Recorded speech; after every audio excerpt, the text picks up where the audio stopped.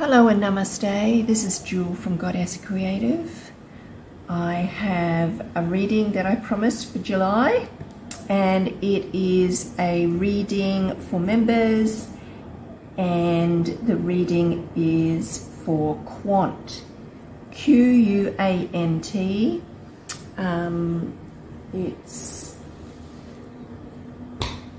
Its search is QNT. Okay, so this one, I just did a little meditation and got some prices for it. It does get back to its all-time high. I realize it's currently right now in the timeline of 2023. It's having a little bit of battle and struggle going on.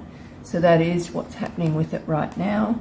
It is feeling really quite up against it with the Seven of Wands. It is coming through seeming like it's really got to fight for its status. It's really got to fight for what's going on. And it is, yes, just feeling that whole standing your ground situation is what Quant is doing currently right now. Very much standing up for its beliefs and fighting in your corner, feeling protective and defensive, probably with the, the drop in price and everything. But it's really quite a crazy crisis time right now that we're going through. This time in history is what I'm meaning, for all the financial markets, but not just the financial markets, just for humanity in general. It's a really unusual time that we are going through. So this Seven of Wands is very much in the timeline of right now, 2023. It's a determined and challenging card for its energy right now.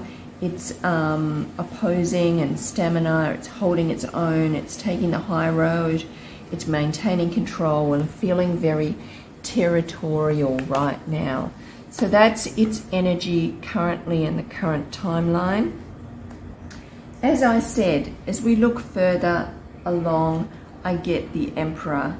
And with the Emperor, it's a really lovely card, such a strong card of stability and structure. This is, really great to see in this timeline of 2025 the end of 2024 come 2025. So I don't actually see it, just with checking with Spirit, I didn't actually get it getting back to its all-time high until early 2000 and, mid to early, not mid, but more first quarter, I will say, of 2025 is what I'm getting. But the Emperor is about structure, protection, authority, control. It's very practical energy here. It's about focus and discipline. It's logical, it's practical. It is about stability and dependability. It is very much like a father figure, strong, holding its own. So this will happen for this project is what I'm getting. So that is really nice to see. And as we move further ahead, I got the Page of Swords in the timeline of 2026. So this is some delayed news, but patience is needed. So I actually got nice prices for the timeline of 2026. But it is about, being somewhat vigilant and protective and guarded. But also I get, I do get changes. I don't get that this one will fade. or anything like that. But I do get that this one will change, and it'll come after the timeline of 2026. This change will start to happen. Now, it could be a change or a merger or something like that, but it's like it's structural change, or something will change with this project. I don't get it fading away, not at all. But patience is needed here. It is this Page of Swords is about ideas and inspiration, planning. So that's what's happening in the timeline of 2026 for this particular project. Its overall energy is the Justice card, which is absolutely beautiful. The Justice does bring forth with it, you know, a lot of balance, and Justice is, you know, does bring forth the, you know, the culmination of the journey as well. Its consequences, its, you know, integrity, honesty, integrity, cause and effect, life lessons is the Justice card. It is all, the scales is all about balance. So this is coming forth with this project, this balance, this bringing forth of this Justice energy, which is, you know, an absolutely stable, beautiful energy to bring forth for this project. And I do very much get that this is its overall energy overall. But so I wanted to ask more about this, what I was getting in my meditation, which was about a change for this project. And when I asked in the tarot for this, about this, we get another Wands card, which is, you know, very much about passion. But Wands, I do very much get about, particularly with this Three of Wands, is again forward planning, moving forward, self-confidence, self-belief, freedom, success. It is very much happy with the outcomes, its choices, its hard work has paid off. So it's,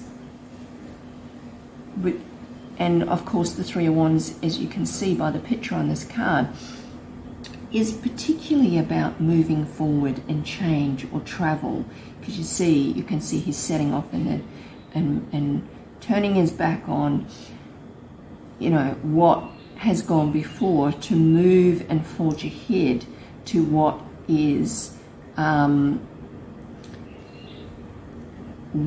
coming forth, what is in the future.